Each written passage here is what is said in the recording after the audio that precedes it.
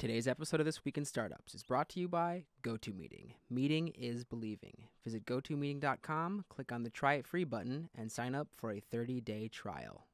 Are you a next-generation entrepreneur? Form an LLC, register your trademark, and protect your products with LegalZoom.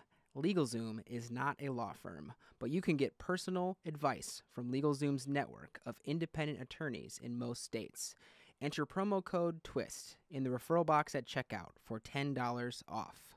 I am thrilled to follow up on our Drones Week here on This Week in Startups and the launch of my new podcast, Inside Drones, with an interview and some flying with Chris Anderson. Now, I know Chris Anderson because he was the editor-in-chief of Wired magazine. He became obsessed with drones, and he launched a company called 3D Robotics. It's now just called 3DR because they don't do robotics as much as they do drones. He is the Android of drones. Basically, he's the open source community, and he builds a bunch of different drones that do things in cinema, beautiful cinematic shots that can be programmed and taped over and over again with his new technology. And we're going to hear all about the technology and the future of drones with Chris Anderson from his Berkeley headquarters of 3DR. It's an amazing interview with amazing technology and amazing footage with an amazing entrepreneur. Stick with us. That's what it's all about, man. They said money is the root of all evil. What? Funny how it feeds my people. Yeah. We ain't gonna live like equals until we get the money, spend the money, and defeat you. Yeah. Money is the root of all evil. What? Funny how it feeds my people. Yeah. We ain't gonna live like equals until we get the money, spend the money, and defeat you. Hey everybody, it's Jason Calacanis, and welcome to This Week in Startups. I am here at 3DR in Berkeley, California. Am I in Berkeley? You are. With Chris Anderson, who many of you know from his previous gig. He was the editor-in-chief of Wired for what, a decade? 12 years. 12 years, amazing. And you were right there in the thick of it. 2001, got there right Yes. after. Complete disaster, the bottom. It was the absolute bottom, and What an exciting run. it was a great run. We had to first prove that there was a thing called the technology industry that wasn't a hoax. Yes. You remember that? I do, yeah. And then figure out what was different about the technology post-bubble. Yep. And the good news is that kind of believed in the internet, thought that the internet and Wall Street were two different things, and Right. turned out to be right. Yeah, and there was something different about the second wave. What were the things that were different about that second wave than the first wave? Well, actually, if you look at the underlying numbers, like adoption didn't change. Yeah. You know, computer use, broadband use, phone use, you almost cannot see the dip. Maybe some things got delayed by a couple of years, but actually the great thing about the bubble is it created a huge amount of infrastructure, dark fiber, routers and things like that, Right. And excess capacity, and then we just found good ways to fill it. Yeah, and then I'm watching you work at Wired, and you have a blog, DIY Drones, and you start blogging on the side, and I'm like, wow. In fairness, it was a social network, not a blog. Okay, social network. Big difference. Was it name-based? What was it? It was name-based. It was a named Yeah, social network. It still is. It still is, yeah. The famous social network in a box. So you started playing around Yeah. with the drones that are more like planes, like Right. what we would traditionally think of a drone, not a quadcopter. And at some point, you realized this is going to be a business, and you Yes. started 3DR. Well, there were a couple steps in between. Yeah, tell me how did this exactly go from this like hobby that the editor of Wired's doing to now 3DR has raised over $100 million. You're selling thousands of dollar drones like by the truckloads, and there's a bunch of offices, and you're like making drones. Yep. Literally. Well, And I don't mean literally figuratively. I mean literally. yeah, quite literally. So this is really, when people talk about the new hardware renaissance, Right. that suddenly hardware, like consumer electronics and wearables, suddenly is starting to look like software. And what that means is that it's quite easy to get into it. That suddenly the tools and the underlying infrastructure are becoming available and cheap and powerful. That's why it's possible for a magazine editor to now be, I think, the biggest drone maker in America within 2.5 years. Amazing. Because it just the barriers to entry got lower. In the same way that that Facebook, that can start in a dorm room and end up a big media company in a small number of years, you can start to do that with hardware as well. So for me, it was just a case of parenting gone horribly wrong. I was trying to get my kids interested in technology. He said, "Let's build a robot out of Lego." And they're like, "We did it, boring. Let's Yeah. fly a plane." They did it, boring. And I'm like, "Okay, well, That didn't go well. What would have been a cooler robot and a better flying plane? And I thought, well, let's get the robot to fly the plane. That we did it on a dining room table. It kind of almost worked. And my children lost interest. And I'm like, it's kind of freaky that a dad and his kids can build a drone on the dining room table. What's going on here? It's kind of like a Blade Runner, like William Gibson novel all of a sudden. I don't get chills very often. Yeah. When I first saw the web, got chills. First time in China, got chills. First time you build a drone out of Lego on your dining room table, chills. Yeah, you're like, wow, I made something that can fly. Something in this world has changed. What is it? There's a glitch in the matrix. So I set up this community, DIY drones, and the important distinction between a blog and a community for me is that everybody had the authorship tools. Anybody could post, anybody could create threads, and what happened is that it turns out a lot of people were getting chills at the same moment. 2007 was the magic year. That was the year that the Wii controller came out. What's the connection? The Wii controller had these accelerometers, and you'd move a thing in the world, and a pointer would move on the screen. To play tennis. So like the Fitbit guys, James Park and team, they bought a Wii controller, and they're like, what else could you do with that? And the answer is Fitbit. Pedometer, yeah. Yeah, and that was the year that the 3D printing started with the RepRap program. It was the year that Arduino started, the open source computing program. Which is basically a computer that's this big for $35. It was a computer that big for $35, but most importantly is that you could, with a couple of lines of not terribly complicated code, get an LED to blink. Now, what's so exciting about that? Well, what's exciting is that you can make something happen in the real world. Mm-hmm. And it starts with an LED, and then you sort of read a sensor, then you move a servo, and you're like, I actually was able to kind of, it was like this moment when, you know how like Tron, you like start in the world and you go into the screen? Yeah. Well, this is the opposite. You start in the screen and you go into the world. Right. And it became possible to do physical computing. And that was, Arduino made it easy. It was the Maker Faire and Make Magazine. Sure. And there was, it was the beginning of the Makers movement. So for me, that was my entry point, Lego Mindstorms. Yeah. Which had sensors. And it allowed you to use sensors and, children could do it. Yeah. So we started this community. In the community, a lot of other people were thinking about the same things. And they were thinking, well, we could use these sensors and computers to make aircraft fly. And everyone had an idea. And people started contributing. And they started designing drones together in the community. And I was like, awesome. I'm learning a lot. So glad that I created a forum for other people to work together. And I thought that was the end of it. I'm still the editor of Wired. It's a hobby. And then the next generation comes along, and they're like, totally amazing, these drone things. Wait, you need soldering irons? You need compilers? You need to have PCBs fabbed? Can I just buy one? And we're like, I think we're going to have to start a company. Yeah. Because people just wanted to have the experience of flying it, not necessarily building it. Exactly. I was interested in building, but the next people just was like, maybe it was just because flying robot sounds cool, or maybe they actually wanted to just get a video. Now, why did quadcopters become so pervasive so quickly? Because when we say drones, technically I think a drone means the flying ones that are bombing. No, a drone like the military. means, a drone just means autonomous vehicle. Autonomous vehicle. A drone means actually it's not just it's called a optionally piloted vehicle, which is to say that you don't have to fly it. It can fly by itself. Now you may choose to fly it. So that means GPS navigation, some form of artificial intelligence, the ability to navigate. Got it. And it could be an airplane, it could be a copter of various sorts, it could be a traditional helicopter with one blade, or 4 or 6 or 8 or whatever. You can argue that on some level even an autonomous rover or even a submarine could be a drone of some sort. So in the 80s and 90s or even 70s, I remember people had helicopters that ran on gas, and then they were flying these gas-powered planes. That was like a very small hobby community. What role did the battery technology play in this? Yeah, there were sort of like 3 or 4 enabling technologies that changed everything. The first was lithium polymer batteries. So we went from NiCads to NIMH to lithium polymer, increasing energy density. So basically a spin-off of laptops and phones. The second was brushless motors. What does that mean? Brushless motor is one. So traditional motors have these brushes, these little metal things that touch the rotors, and they spark, and there's friction and things like that. Brushless motors are controlled by a computer, and the 3-phase motors, and they started with DVD drives. So once again, a spin-off of the computer industry. The third enabling technology was digital radio.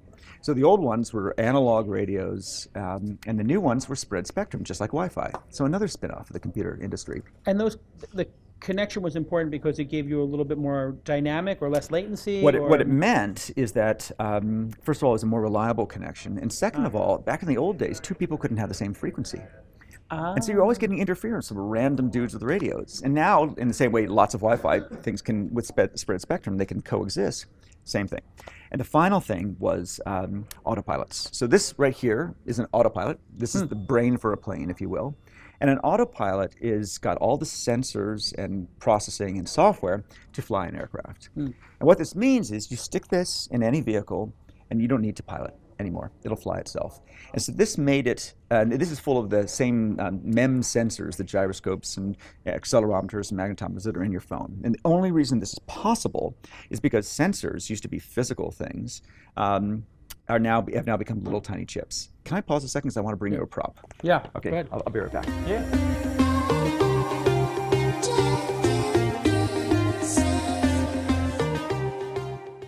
Hey everybody, let me take a moment to thank our friends at Citrix GoToMeeting. I mean, gosh, think about all the time and money and hassle it takes to hold these meetings. My God, you're going down to the valley, up to San Francisco, the traffic, the cost, the flying places, and my recommendation is that you meet your clients and coworkers over Citrix's GoToMeeting. It is a smarter way to meet, and it has beautiful HD faces. Amazing HD quality. I just did an all hands with my team from inside.com, and it was perfect. Everybody had crystal clear VoIP, or they were dialing in, and people were on different platforms. Some people were on their smartphones, some people were on tablets, some people were on desktop computers. And you know what? I have a real thing. I want everybody to have like a headset on, and some people forgot their headsets, and it still sounded really good. It's really the most professional meeting product on the market. It's very affordable. I've had it for many, many years. I think I'm close to a decade using GoToMeeting, and I want you to try it and sign up for GoToMeeting today. You'll get it free for 30 days. You have nothing to lose. So visit GoToMeeting.com, click the Try It Free button, and if you do it now, your first meeting will be up and running in just minutes. And that's GoToMeeting, and your first 30 days are free. It's a fantastic product. You can also, it has a chat room in it, which is also a nice feature. I like to have somebody take notes and put it in the chat room. You can also record the audio from it in case you want to share that with everybody. And you know what? I do that as well. It's a fantastic product. Thank you, GoToMeeting. Let's get back to this amazing episode. All right, so what am I holding here? So that is a gyroscope from probably a cruise missile. It's a military, that's kind of the state of the art about 10 years ago. 10 years ago. Yeah, well, so in the military stuff still uses this. These are mechanical. There's a spinning wheel in there, a gyroscope, and that's one axis. That's one gyroscope. You need 3 gyroscopes for the 3 axes. Right. You need 3 accelerometers. And every phone has these now. And you need 3 magnetometers. So you need 9 of those. Those cost $10,000. You need about $100,000 worth of sensors and something the size of a refrigerator to fly a military vehicle 10 years ago. And today, that chip has all of them. Like a small ant on your finger. Like a small ant on my finger. This chip has all of that plus a computer, and it costs about $4. It's amazing. So from $100,000 to $4, from a years. Refrigerator to something you can barely see on my finger, in about 10 years. So you ask, how did drones suddenly become consumer products? Right. That's the answer. On the backs of a combination of the military, which got us to here, but really the smartphone. When a billion people get a smartphone, it's really going to drive down. The economies of scale, the consumer electronics industry is what's driven this down. So I call this the peace dividend of the smartphone wars. Yeah, for sure. That whatever Apple is buying today, we will buy tomorrow. Yeah, so the watch or whatever's in the watch or everything, the screens, etc. So we use, I mean, basically, if you open up one of our drones, inside it you will find the same processors, things like Snapdragon, Linux processors, the same sensors, the same sort of GPSs, the same sort of wireless systems, often the same kind of cameras. So quadcopters became big for some reason. Where did that come from? Because it was almost like nobody had ever seen a quadcopter before. Yeah. And then they're everywhere. So quadcopters did they exist for 20 years and we just didn't know about them? They did not. So a quadcopter exists for a very specific reason, which is that it can only be flown by a computer. Ah. A helicopter or an airplane can be flown by a human being. You can actually have physical linkages. This thing right here can only be flown because the way it works is that you have 2 propellers going in this direction, counterclockwise, and 2 propellers going clockwise.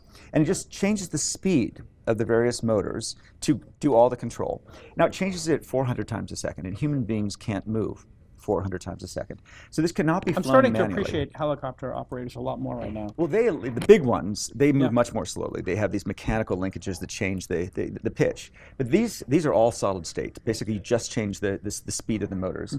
So it can only be flown by wire. It can only be flown by a computer, because only a computer has the reaction time necessary to do that. Right. And when did they first appear, and who had this idea? It was. I mean, they'd been speculated upon. They just couldn't do it until they had these kind of, these autopilots. So it was about, I would say it's about early 2000. Some of the first experiments in quadcopters came out, and it was around 2000 and maybe 2010 when the first practical ones, easy enough to use, pretty reliable, came out. And the reason these are so popular is, first of all, they're vertical takeoff and landing. So you don't need to, like an airplane, you don't need to launch and land. You can do it off your balcony. Second of all, because they're solid state devices, they only have 4 moving parts, just 4 motors rather. So they're quite simple. And then finally, because they are flown by computers, you don't need to be a skilled pilot. You just push a button and they take off. Now, the battery density to run these had to increase tremendously. Would this have been possible with the batteries from 10 years ago, or? Probably possible, but not really effective. So, the battery technology has gone from, from NiCads, remember those with the gut memory. Then it was INMH, and that's probably when things started to get better. Now it's various forms of lithium polymer, lithium ion, etc. These are very dense, and they're dangerous. They're dense and they're dangerous. So that's why we've gone to batteries that are smart batteries, and so these things have. If I can open it up. These are not just batteries. They have batteries plus a lot of circuitry inside. So there's Yeah. So they're basically doing a lot of testing, exactly like the Tesla batteries. These are monitoring their performance all the time. Make sure they're not going to overheat. Exactly. You can't. If they overheat, you could have. Well, you could have a fire, and there have been fires in the past. As a matter of fact, somebody had one of these on a plane or something, and it went on fire, exploded. It did. There's been 2 instances that I know of. One that was in the cargo hold, and that's really bad. Yeah. Another one near the fuselage. Just last week was up in the overhead compartment, and that. Just last week, really? Yeah, and that that one caused smoke. Obviously, a lot of concern. But they were able to put it out pretty quickly. And when you charge these, you put them in some kind of a bag or something to protect it? Not anymore. Not anymore? Not anymore. Now it's just like your phone. Got it. And the energy density allows you to fly these things now going on 20 minutes or something? More. This one's about 25 minutes. So safety's been a huge concern. People get hit in the head with these things. People don't know how to fly them. I mean, it's almost like giving people a Ferrari or something. Well, not quite. Maybe a Google autonomous Ferrari. Okay. So safety is the big focus of 3DR and the other competitors you have? Well, I would say that it's been 3 phases. The first phase was just getting these things to fly in the first place. They fly. Yeah, done. The second phase was making it easy to fly. Done, or getting there. It's always a work in progress. But actually, the second step actually created a bigger problem with safety. Because back in the old days, when you talk about the people flying RC helicopters, they did it at airports. They went at airports. They were trained. They had these buddy boxes. They were flight school checklists. There was this kind of culture of safety. Did they have to have a license back then, or no? No, you'd have to have a membership in an organization called AMA. Got it. So back in the days, flying was hard, and you needed to be trained to do it. And as part of the training, there was this culture of safety. Then flying got easy. And these things just show up under the Christmas tree or whatever. Got it. Christmas morning, you plug it in, you push a button, you expect to fly. And because we made them more sophisticated, the users become less sophisticated. And that culture of safety isn't ingrained. So now we made them smart. We made them too smart. Interesting. So now we need to make them even smarter yet by making them not just easy to fly, but also safe to fly. Right. And that means knowing their surroundings, knowing that there's an airport over there, or that you can't fly over your neighbor's lawn because that's invasion of privacy, or maybe because your pilot is new, you shouldn't fly more than 100 feet away anyway. Very interesting. So they got really easy to use, faster than maybe the culture exactly caught up to them. Reminds me of the Cirrus plane. which came out with its own avionics. I don't know if you're aware of this plane. I do. So I have a bunch of friends who started flying these planes. They get so easy that they weren't rated for nighttime. But they're like, well, it kind of feels like it's easy, so they started going at night. And that was the one with the parachute, right? it's the one with the parachute, and the parachute also gives you a whole another sense of. Absolutely, as I recall, the parachute, which does in fact work. It's worked a number of times. Yeah, unfortunately, your plane's a write-off after that. For sure, it explodes with gunpowder to fire it, and you will break a $500,000, $1 million plane. But the avionics got so good that people who, didn't think. People start to get a little too confident. We call this enabling jackassery. Enabling jackassery. We have sadly enabled. As you know, a drone went into the White House. Yes. You're familiar with this case. You understand that somebody was drinking and flying a drone off a balcony at 3 o'clock in the morning. That's the kind of jackassery I'm talking about.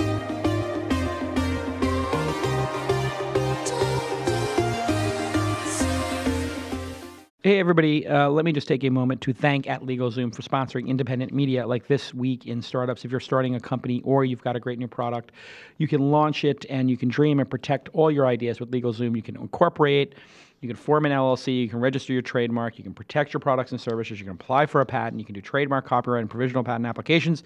Now, it's not a law firm, but you can get personal advice from LegalZoom's network of independent attorneys in most states.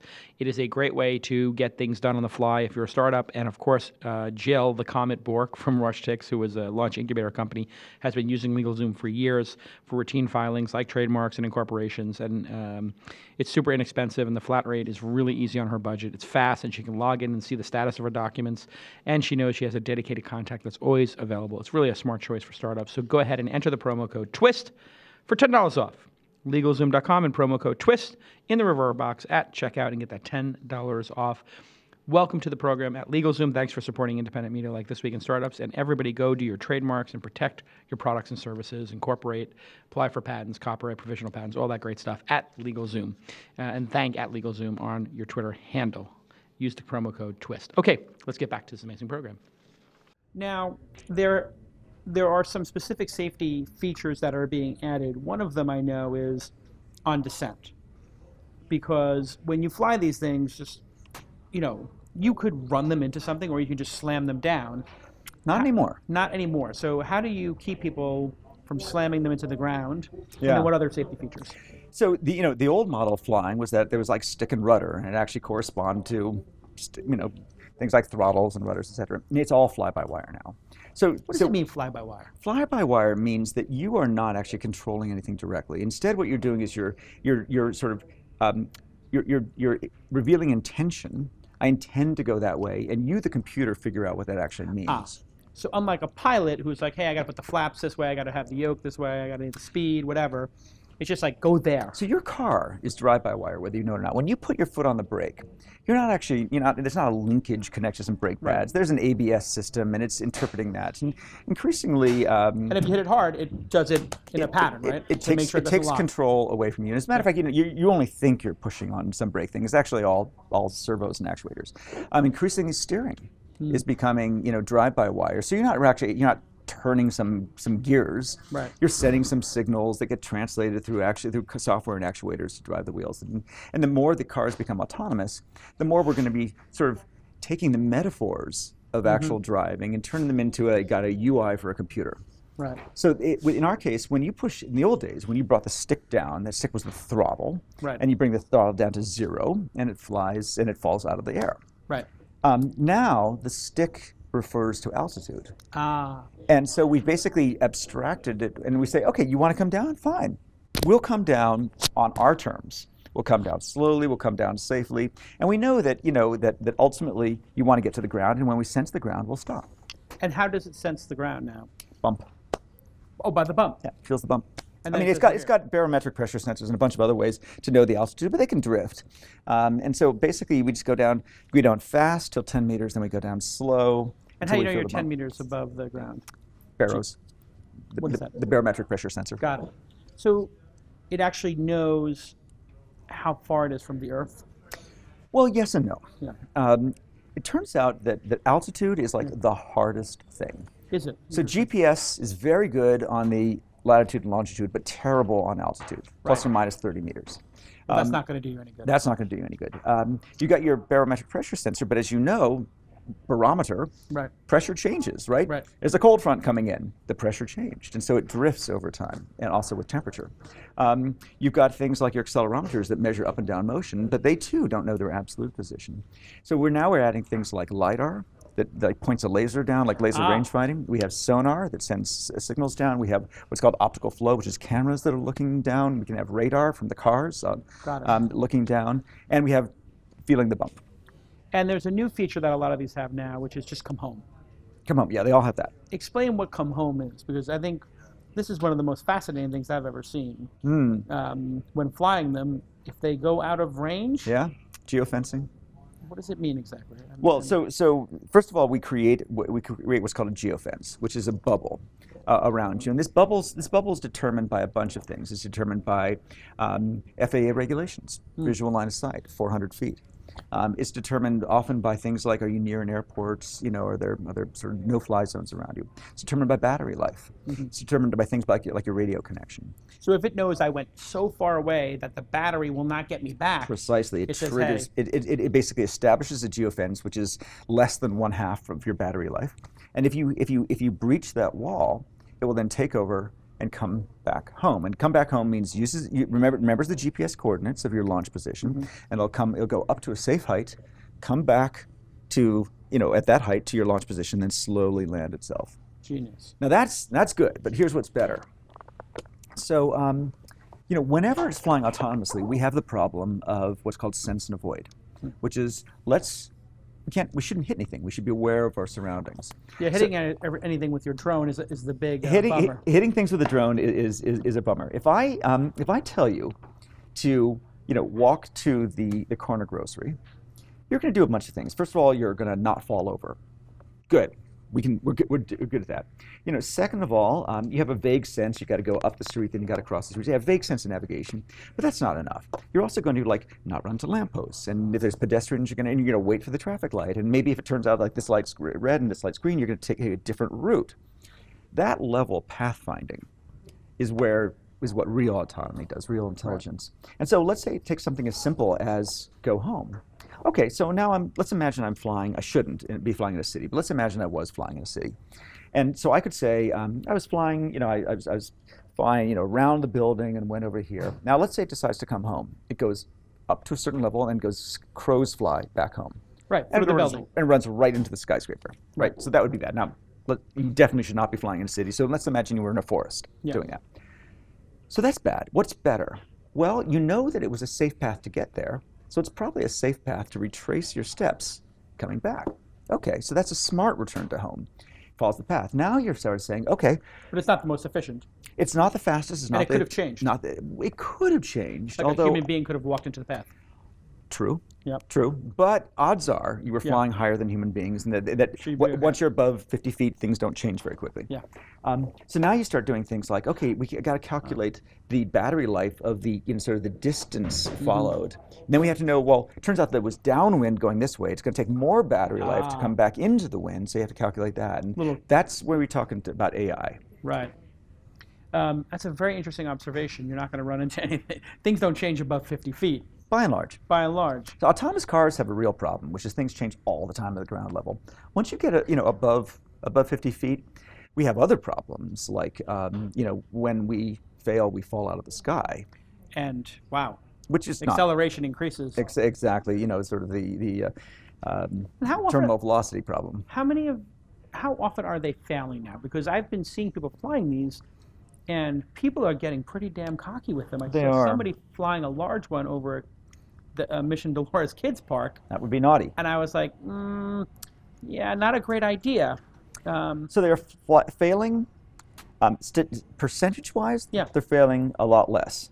Absolute numbers, they're failing a lot more. Because there's so many more in the market. So many more out there. How many are out there now? About 1 million. 1 million drones are in the world right now. Depending on consumer drones. The consumer drones, depending on how you define. So, the military makes drones, and those cost millions of dollars, etc. So what's interesting is that a company like ours, I think we make more drones every year than the entire U.S. aerospace industry combined. Yeah, probably in history.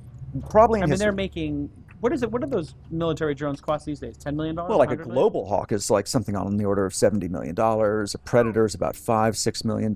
So they're up there. So let me ask a silly question, perhaps.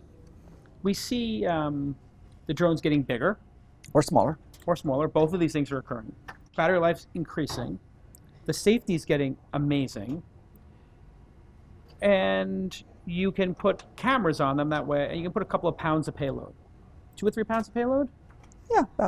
Is that the max now? Well, these things are typically optimized for a GoPro and a gimbal, so call that a pound. Okay. You can put more on. I mean, this is to get up for example. We have another prop right here. This is a huge one. This is a industrial drone, and this one's designed to carry a special zoom camera right here for track inspection. So the camera weighs a certain amount. The gimbal that carries it weighs more, and because we use high-powered motors and kind of overbuilt, the whole thing's 3 times bigger than this. Exactly, and weighs that much more as well. Right. And costs even more than that. So, are we going to be flying in these things in 10 or 20 or 30 years? Well, I get that question a lot, and we already are. So when you fly an Airbus, quiz, you're flying an Airbus from LA to New York. How many minutes of that flight do you think the pilots are flying? That's a great question. Actual hands on the stick flying. I'm thinking it could be close to 0 in some cases, right? It is. It's 3 minutes on average. Yeah. And what are those 3 minutes? They choose to take off typically. They just choose. They choose, yeah, and sometimes they choose to land. Typically, all those landings that you're applauding, that was the autopilot. For sure. It's the bump, I mean, I don't want to be cruel to pilots, but by and large, a modern Airbus can take off, fly, and land by itself. Right. Now, pilots may choose to do it for whatever reasons, possibly fun, possibly they want it. They are pilots. They don't want to be spam in a can, to use the right stuff analogy. But you've been flying in autonomous vehicles for a long time, and so this raises interesting questions like what are the pilots for? And we just had an incident where a human being crashed a plane. Yeah, somebody who's obviously depressed and there's a suicide. Exactly. And so, what is the solution to that? More pilots or less? And when something does go wrong, the pilots, sometimes there's literally nothing they can do. They're literally like flying without, once they lose hydraulics and they lose certain things, it can get really dicey. Well, we've had 2 scenarios. We had the the Captain Sullenberg one Amazing. which was amazing. Landed in the Hudson. Land in the Hudson. But you ask yourself, well, he had a Hudson to land into. What if there was nothing but suburbs around? That would not have gone as well. Yeah. Would he have known the surroundings well enough to know that where the cornfield was? The Hudson's pretty observable. Was he actually right that he couldn't make it back to the airport, or would a computer have known that he could have made it back to the airport? Yeah, clearly the computer's got a lot of advantages. The computer has more information. Now there's a reason why we still have humans in the loop, because the judgment question, and sometimes computers can fail, and sometimes, so, the question is, does that human in the loop have to be in the cockpit, or could they be on the ground? Right. Military drones are all flown by humans on the ground. Yeah, and in the case of this suicide, obviously the pilot was a liability, sadly. And imagine if the ground were able to lock the pilot out and fly. Now, part of me says, hooray, technology wins, and part of me says, gosh, that's kind of frightening. What if that got hacked? Yeah, if you could take that over. Now, the application of these things, obviously hobbyists, obviously military on the other end. There's got to be some stuff in between that's starting to happen. The commercial side. The commercial side's super exciting. I have another prop for you. Here we go. So this right here is a 3D print of the building. Looks familiar, yeah. The building right across the way. There's an adorable little cement mixer right there. So cute. So we did that with a drone. We scanned a building with a drone with one button, and we're going to do this after you and I down here. We're going to go out there. We're going to pull up my phone, and we're going to tap on the building, and the drone's going to go out. It's going to circle around. It's going to take pictures, and then it's going to send them up to the cloud. It's going to create a 3D render that's photorealistic, and then we're going to 3D print it. That's a pretty amazing use case. And that's construction. That's infrastructure, architecture, real estate. Then think about agriculture. You know, you and I live in California, and water is a huge problem here. We're in this drought. 80% of the water in California is used by agriculture, and some significant fraction of that is wasted. Yeah, it could be an equal amount wasted to being used. We don't actually know. So there's two kinds of wasting. You know, one is that we're using more water than we need overall because we just don't understand what the plant needs are, and the other is that we're actually just leaking irrigation. There's a ton of leaking irrigation. Farms are so big that it's actually quite hard to spot that. So people tend to use too much water because the consequence of using too little is bad. Yeah. Drones are fantastic at spotting water. You just go right over and see water and your regular camera has something called an infrared filter in it. If you take that infrared filter out, it's a little piece of plastic. If you take that filter out, suddenly that regular camera, the camera on your phone or a GoPro, can see water. It can see water shows up really well in the near infrared. And you can just immediately, so what looks like two plots of ground that on ground level look like the same color, when you pull up and go through the near infrared, you can actually see that one bit's darker than the other, and that's where the leak in the irrigation is. But it's soaked soaked down a few inches, so you can't see it at surface level, but when you pull up, you can spot it. And it seems like Hollywood and photography is going to be huge. Wedding photography obviously is happening already. I was just selling my home, and one of the brokers, his pitch to me was, we're going to make an amazing drone video of your home in Los Angeles. Slightly illegal. Is it? Yeah? Yeah. Why is that illegal? It's my house. The commercial use of UAVs is not allowed in the United States at the moment without certain exemptions, which are hard to get. So I could do it myself and put it on a website. Because he charged money for the service, it's commercial use. Oh, yeah. So I was just thinking, he said he was going to do it for free. His brother was going to do it for free. Yeah, exactly. And I was going to buy him a $500 lunch. Right, exactly. But that's occurring like crazy now. It is. And just imagine what's going to happen when it really is legal. Yeah. And then Hollywood has an exemption or no? Certain Hollywood studios have an exemption. It's a little bit of a two-edged sword. On one hand, they found it's absolutely legal. On the other hand, the condition of getting that exemption is things like manned pilots. People with pilots' licenses, cleared sets. There's a bunch of really tough restrictions. Oh, they can't fly it actually over the actors or do interesting things. I'm not sure exactly what they were pretty restrictive. So what's the state of the law now? I mean, I saw something came out where the FAA was like, you can do it, but the state of the law too high. Right now is that recreational use, is the GoPro thing, you and me doing it, is fine under 400 feet within visual line of sight, away from built-up areas. Okay, under 400 feet. Under 400 feet. So which is 40 stories. It's plenty high enough, and the reason is because manned aircraft is 1,000 and up, and you want a buffer zone, and then you have kites and radio control models and things like that. So that's totally doable. Commercial use was not allowed unless you got a special exemption, which is hard to get. Now, it's a little weird that you would let my children fly drones, but not trained professionals. But that is kind of where we found ourselves. Largely on the grounds that it's very hard to send my children a cease and desist, but it's very easy to send a company a cease Correct. and desist. Got it. But things are better. These drones, though, can fly higher. They can absolutely fly higher. They can fly longer. What's the radio? What's the gating factor for how high they can It is go? absolutely not the radio. These things don't need a radio connection. Remember, they are autonomous. Right. Once they have the GPS waypoints, they can go. They've flown across the Atlantic. What? Yep. Like 15 years ago. Crazy. This one guy, Maynard somebody. A drone, not a quadcopter. A drone, a plane. Yeah. Well, they're both drones, but a fixed wing. Yeah. Okay. Drone. So a fixed wing drone. Right. Flew across. I'm getting the Atlantic. language now. I know it's tricky. Even the word robot is a little ill-defined. It's gonna be like, what's gonna happen is this video is gonna be watched like 10 years ago from now, and it's gonna be like that Today Show when they're talking about the internet, and they're like, how does the internet work? Network of tubes. And it's just gonna be, I'm gonna be embarrassing myself. But like the drones, right? Like the quadcopters with the wings, that without the wings. But how high can a quadcopter go? The ones that I can buy in the store and yours and stuff. Thousands of feet. 2, 3, 4, 5,000. Sure. Wow. But that would be very, very bad. You should totally not do that. Ours have a limit of 400 feet. So if you go above that limit, it'll just hit the geofence, breach the geofence, and come down. I'm assuming people can turn this stuff off. They can hack it. It's software. Yes, they can. It is up to them. And if they were on private property or in another place, still 400 feet. Still 400 feet. So remember, the United States. Yeah, jetliners and manned aviation can fly over anywhere. What about the water? Flying over the ocean and stuff like that? Because I'm seeing a lot of very cool ones where they're like hovering over whales and dolphins and orcas. The regs are federal, and they're based on the national airspace, which extends to, I don't know, 10 miles offshore or whatever. Got it. So you can do anything you want after that. Where will this technology be in 10 years if we keep at this pace? Because you said 10 years ago, we just started to see, well, so on your kitchen table with your Legos.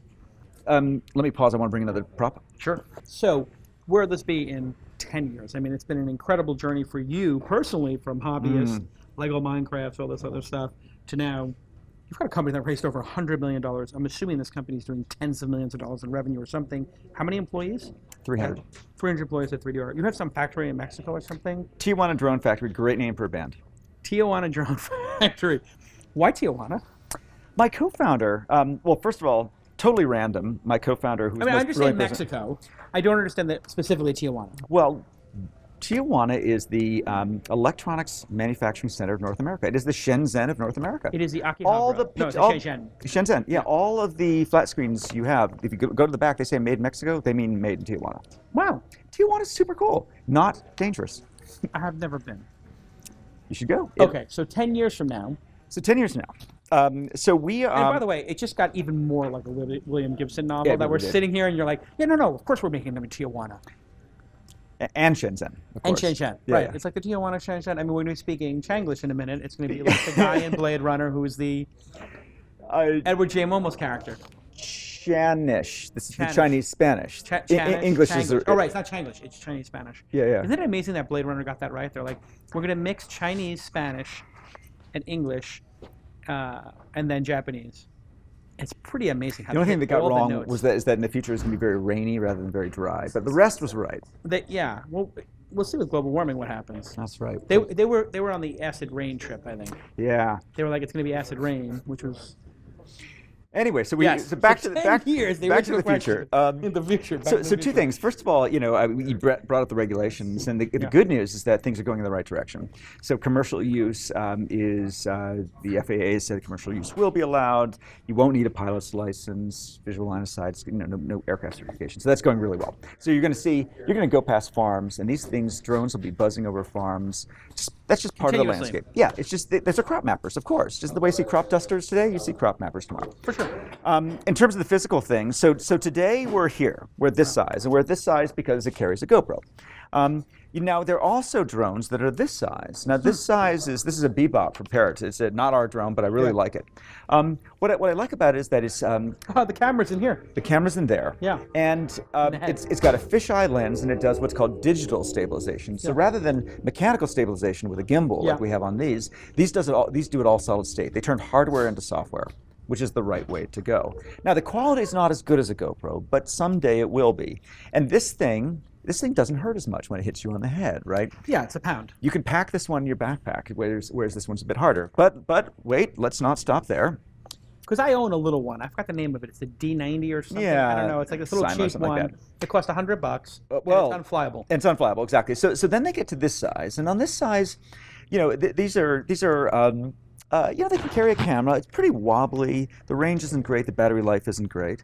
And then you can go even smaller to something like this size, which is probably the one. Whoa! I've never seen. No, I have this one. This size. Yeah. This is like in the palm of your hand. Right. So now we're talking insect-sized. This is like James Bond level stuff. Exactly. So now these don't carry cameras, but they could. And what happens if you take the digital stabilization quality of smartphones and start to put it on something this size? Now you're getting insect-like size. If I could throw this at you, boom. Boom.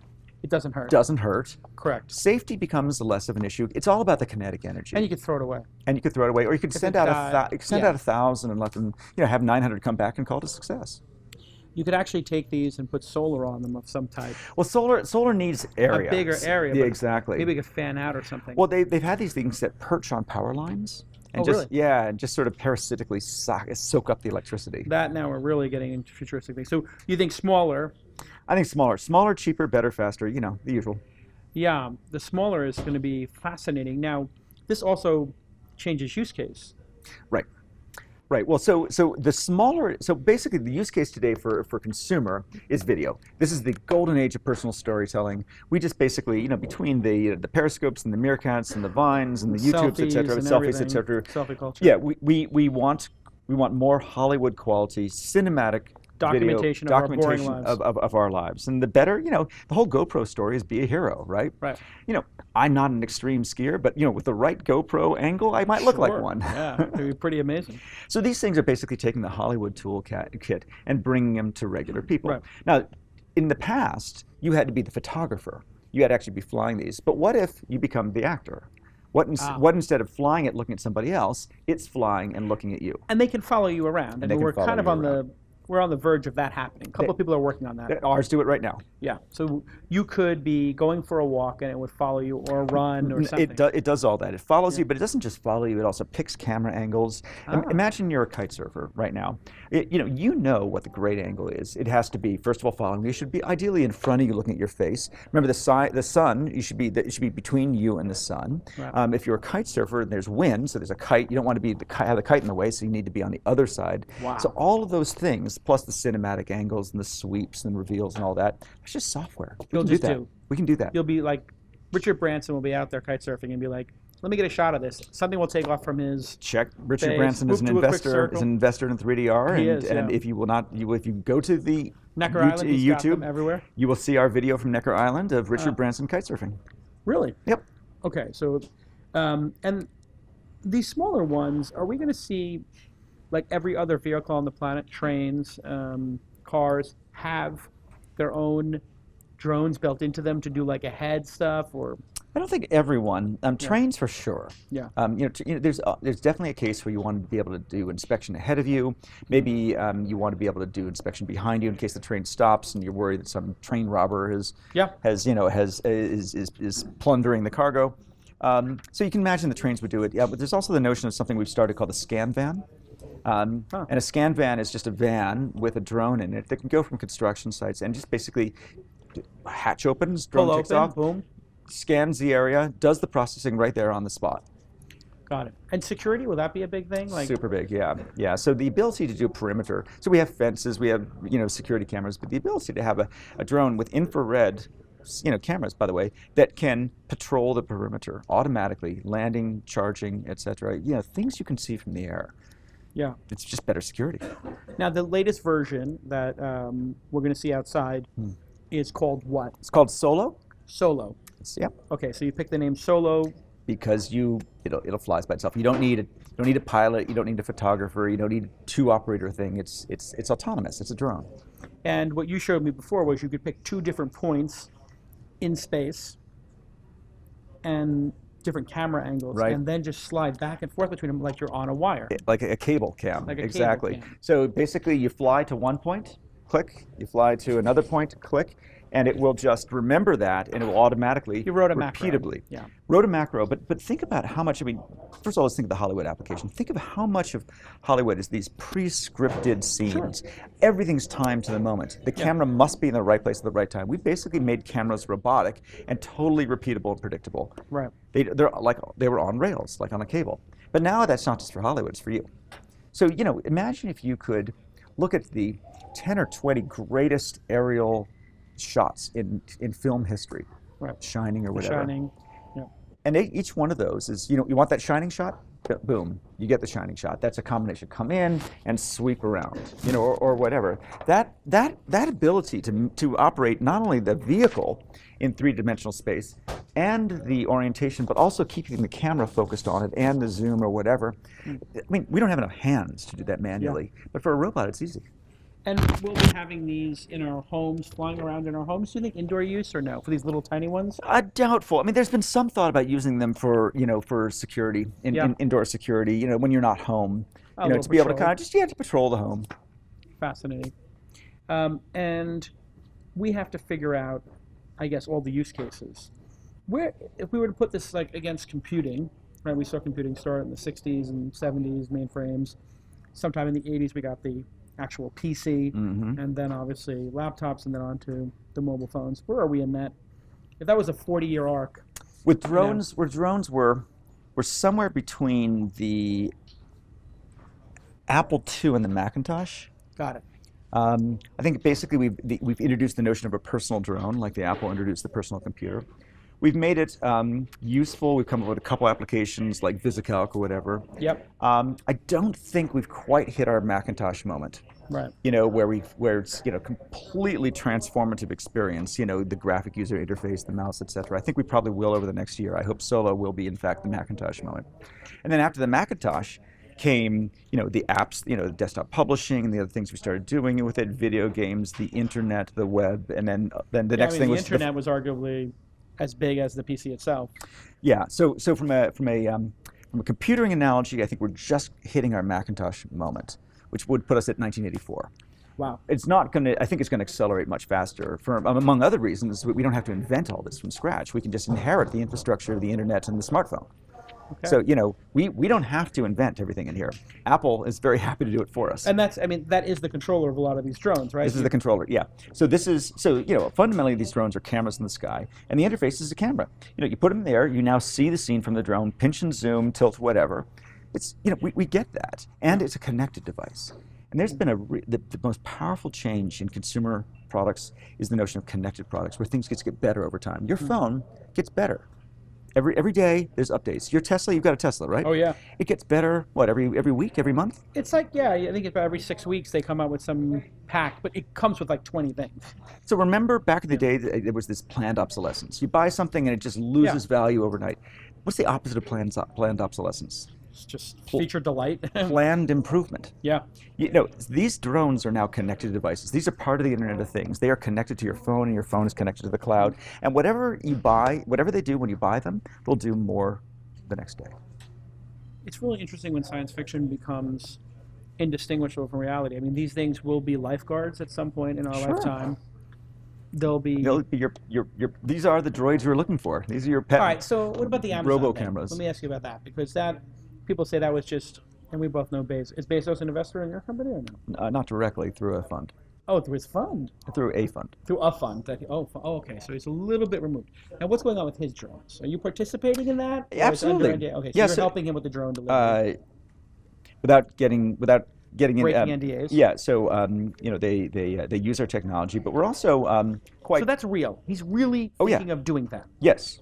Well, we'll define that. Okay. A little, but we're also quite publicly partners through something called the Small UAV Coalition, which is a group of, it's us and Google and Amazon and GoPro and companies like that and DJI, who are working on the regulatory side to allow, to make it safe and responsible to integrate these things. So they are absolutely doing that. And there is, so delivery ranges from, so the videos you saw is warehouse to home. Now, warehouse to home is pretty hard. But there's a lot of things you can do before warehouse up to home. There's warehouse to warehouse. Sure. There's warehouse to drop-off box. So on the top of an apartment building, you could easily have a drone zone drop-off box, shielded, nobody around there. The drone comes. Sure. That's a really great idea. So you could you could just define the zone as being a drone zone. And you'd say we're not going to fly in bushes, we're not going to fly near the ground, we're not going to fly near kids or dogs. On the top of this 30-story building is a caged-in area, right, where you go pick up your mail. There's places in Europe right now where DHL and others have these boxes where you have packages are dropped off. You all have a code. You have your own code to the box. And the idea of delivery boxes. I mean, we have mail boxes, right? But the idea of smart delivery boxes is now conventional. Yeah, that would be relatively easy to do in the next 5 years or so. It would be easy. It would be very easy to be able to take a package, say 10 miles, and drop it off on a designated drop-off zone on top of a building. The weight would be the key issue. You have to be small bag. It turns out that something like 80% of Amazon's packages are under a pound. That's fascinating. Maybe the number's 76%, but it's much higher than you would think. So that's actually going to happen in our lifetime for sure. And then it's pot delivery. Don't forget that. That won't be an Amazon product. That will be, that'll be. I have a feeling they're just going to follow you around. Robot drug mules, yeah. Well, as people have been doing that I heard that they have. That might be a legend or urban legend. It's probably 80% legend, but not 100% legend. People have certainly used drones to drop drugs over prison walls. Oh, really? Yeah, certainly the medicinal drugs in Africa, things like vaccines or penicillin, things like that. Well, the roads are washed out, or the roads are washed out. That's dangerous. That makes perfect sense. That's a no-brainer. Right. What are the crazy things people have done with drones? Like, what are the stories you guys talk about? Where do I start? Yeah, what are the most regrettable ones that you're just like, oh my God, SMH? I'm shaking my head, by the way. Yeah, any kind of flying over. cities, New York, Manhattan. That guy flew one into a building off of his... Yeah. Flying off balconies in Manhattan is about the dumbest thing you can do. With the second dumbest thing being flying off a balcony in Washington, D.C. and ending up in the White House. Yeah, I mean, nobody's died from a drone hitting them, or has that happened actually? Nobody has died, as far as I know. Yeah. I mean, aside from the military thing, Yeah, well, those Hellfire are designed missiles, to kill people, designed. yeah. But as far as I know, nobody has ever died from a consumer drone hitting them. But people have gotten stitches. People have gotten whacked. People have gotten stitches. I've had my share of scrapes, and people have definitely been killed by radio control helicopters. Yes. Those things will chop your head off. Those things are scary, much scarier than a Those things quadcopter. should not be allowed. That's just crazy. Typically, they kill themselves rather than other people. That's but what happened, right? Some famous guy killed himself. There have been instances where spectators have been killed. That's scary. Yeah, huge blades. All right, let's go fly some drones.